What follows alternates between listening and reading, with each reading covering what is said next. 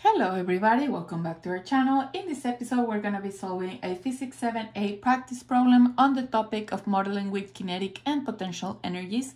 As usual, if you're finding this content helpful, please make sure to leave a like. It costs you nothing and it really helps keep this channel growing.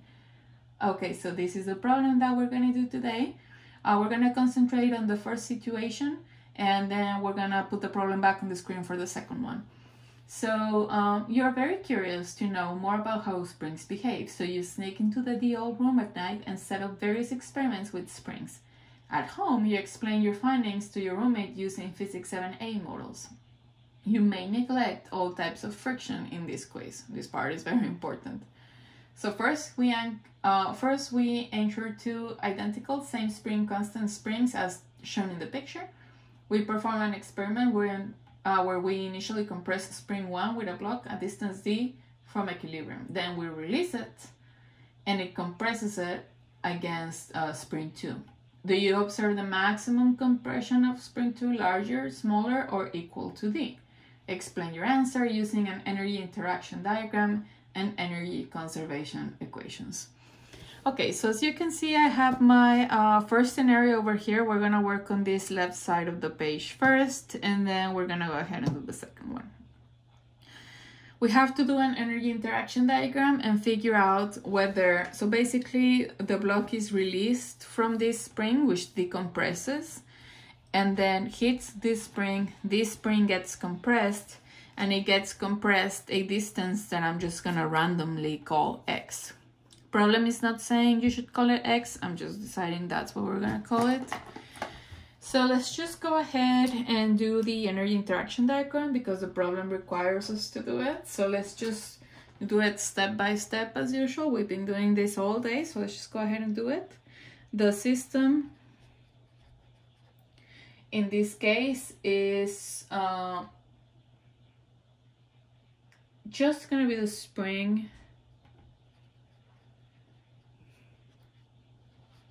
And let me tell you why. I think that a lot of people could possibly be inclined to also put the block here. However, let us be reminded that energy is a state function, which means that only the initial and the final values matter. In the case of the spring, its initial velocity is equal to 0. And in the case of the block, the initial velocity is equal to 0, and then once it hits the spring and it achieves maximum compression, when you think about it, it hits, and once this thing hits a maximum compression, what happens to the block? It stops. So basically the block goes from being stopped to being stopped.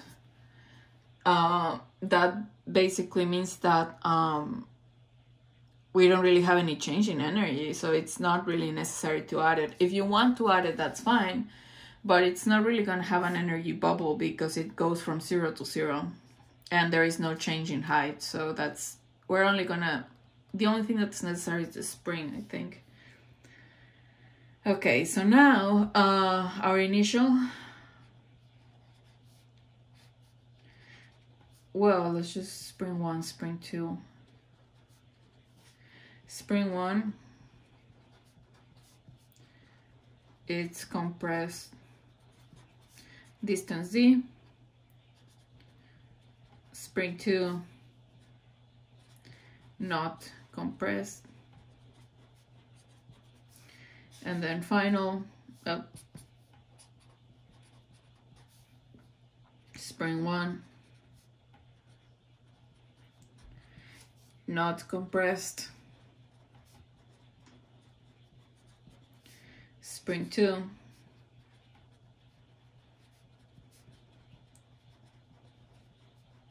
compressed a distance x. So now we do the actual bubble. This is a closed system because we have no friction, so this is a closed system.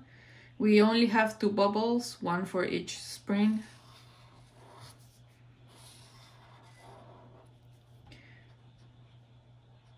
So spring number 1, spring number 2, the potential energy of spring number 1 gets lost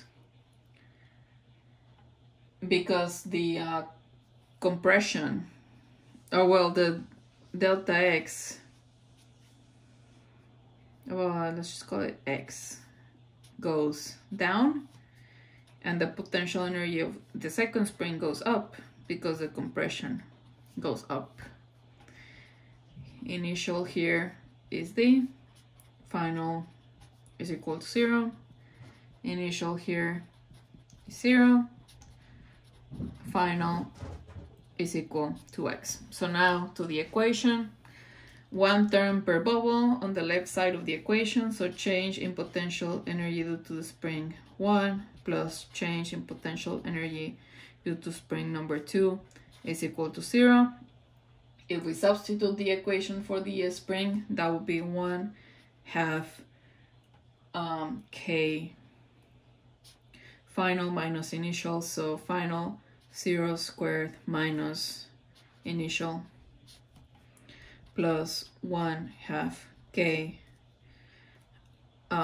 final, which is X squared minus initial, which is 0, is equal to 0. The springs are equal, so they have the same K.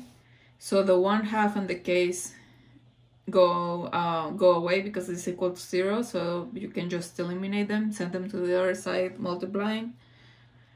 And now we basically have minus D squared plus X squared is equal to 0. This means that X is equal to D. So final answer is spring 2 gets compressed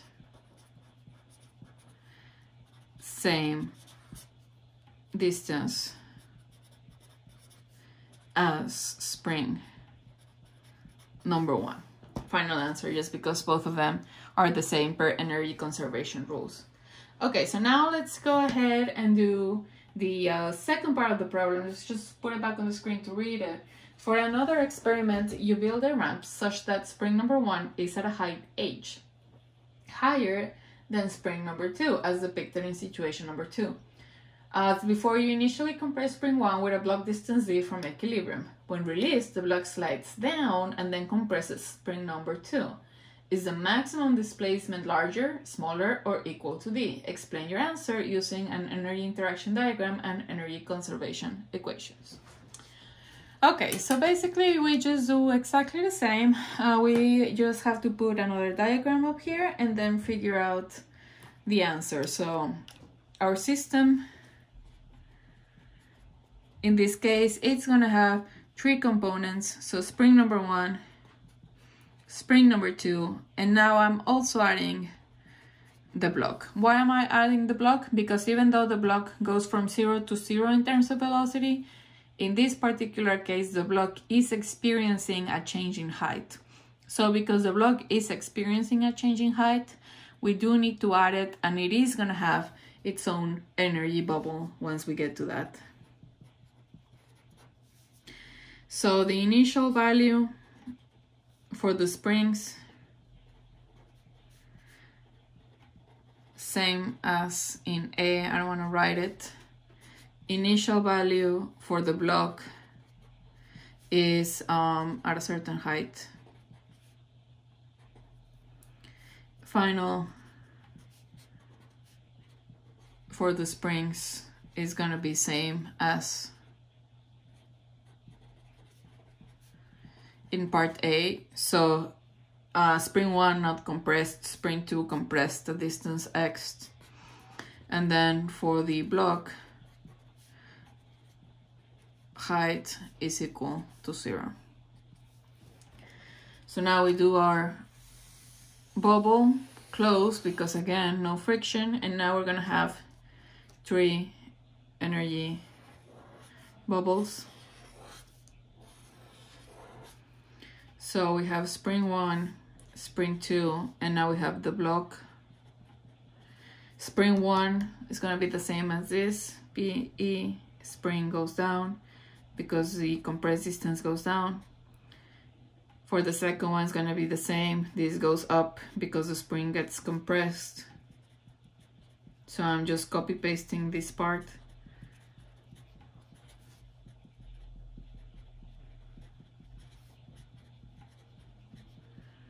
And you can see where this is going. Block, potential energy, gravitational, goes down because the height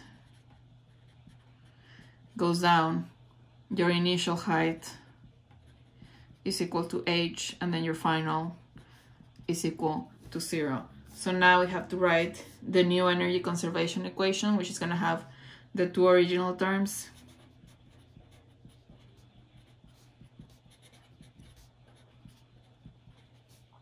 But now we're going to have a third one, which is the block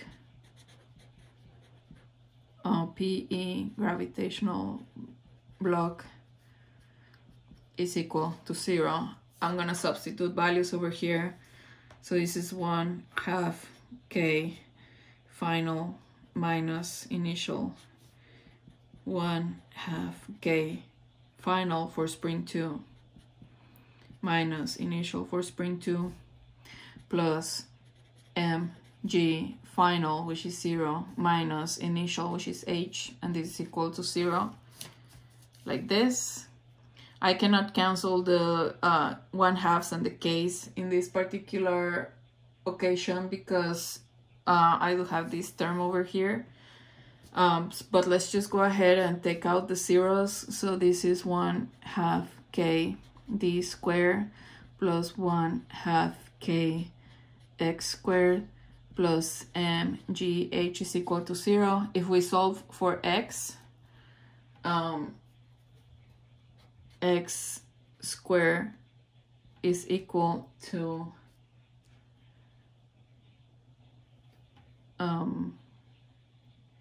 I'm just gonna skip some steps, but feel free to do it in your notebook. So this is d squared plus 2 mgh divided by k. Yep, looks about right. And so this is x, and then this is x squared, I'm sorry, and then x is just let's just take it out, it's just the square root of this. So this is x, so this is obviously more than d because we have this additional term. So final answer is that spring 2, so final 2 gets compressed more at the end. Why is it getting compressed more? Well, because, you know, this is a closed system, energy has to be conserved. On this one, whatever this one gave, this one took, and that is still the case over here. However, we have a third energy. The block is also losing potential energy, and it has to go somewhere. Where does it go? Well, into compressing spring 2 more. And this is basically how we do it. And, you know, this is the end of the problem. So I hope that you have found this problem useful. If you did, please make sure to leave a like. I want to help making videos for this channel. And I'll see you guys on the next video.